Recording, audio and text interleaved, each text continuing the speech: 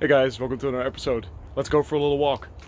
It is snowing right now in April. That's pretty wild. And that's as my pears and apples are starting to flower.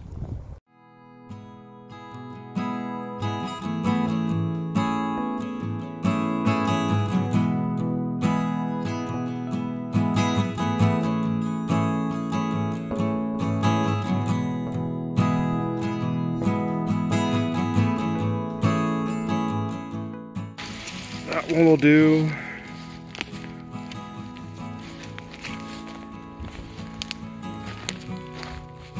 Maybe this.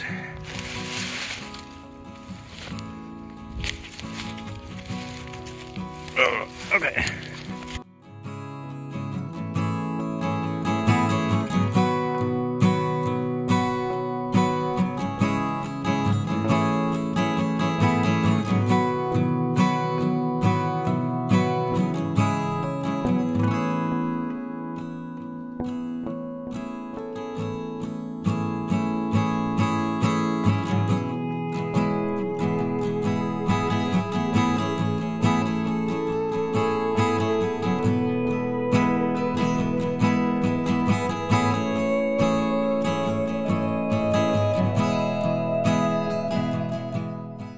Alright, as you could probably tell from the previous clip, this is very well rotted wood.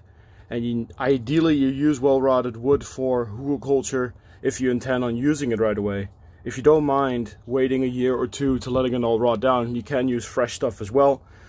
You could still plant stuff into it, you would just have to cap it off with soil and then plant certain things in it, but you're not really going to go crops in it until it starts rotting down.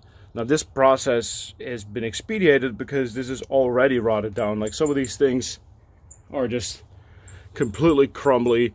You could just break it apart with your fingers. And that's a pretty, telltale sign that it's all rotted away. Usually it's very soft. Sometimes you can even squish it and you'll see the water come right out of it. And that's exactly, what you want, because that basically means it's just going to act like a sponge. That's really the intended goal for all of this. I also like to use the moss back there. The moss makes for a great way to plug up these drainage holes here. So I'll start with that. Now this moss will of course also soak up a bunch of water as well.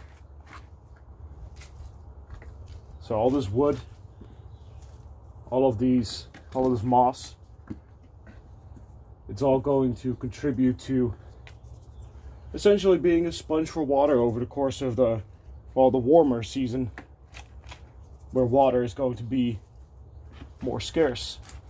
All right, just like that. If you're going to do this, I'd recommend that you wear gloves. It's easier for me to handle the camera, that's why I'm not. Okay, that's a base laid down. I'm going to use some of these bigger chunks, lay those in the bottom.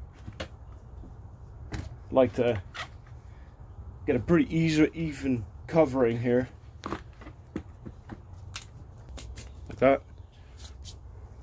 You can go as tall as you want on this. You can just keep piling it on. But I know that my plant that I plan on putting in here is actually pretty large. So I have to keep a little bit of space in here to still be able to fit it. In fact, I think that actually might be too much for me.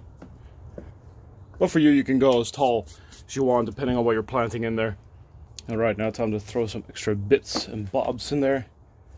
I'm going to kind of stuff up the holes with some of these extra pieces of wood.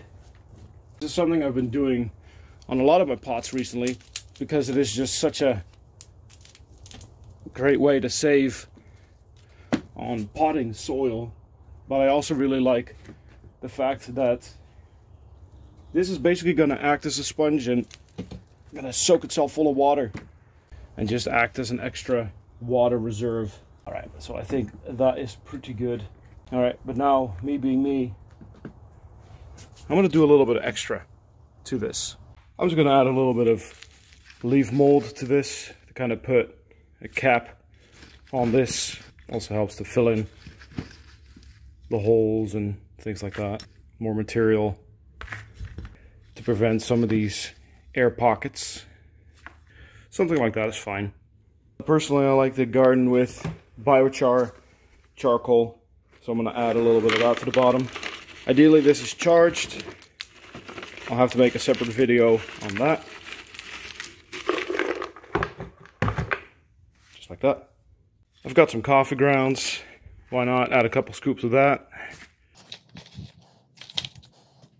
Like so.